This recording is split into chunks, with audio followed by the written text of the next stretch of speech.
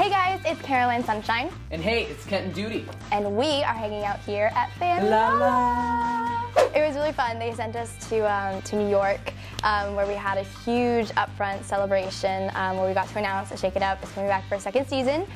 We had the opportunity to dance with Selena Gomez. Which was amazing. Which was so cool. She's so nice. I have a mentor of mine, and he and I pretty much every day that we can get together, because he's like basically full-time dancer and artist, and so basically he'll get together and we'll practice handstands for 30 minutes straight, which if anyone has tried that, it's painful.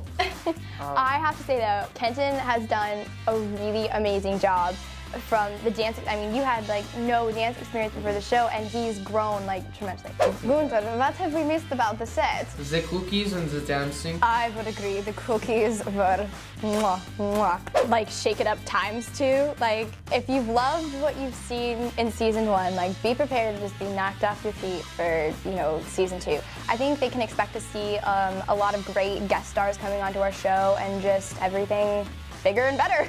Yeah, one word. Upgrade. Woo-hoo.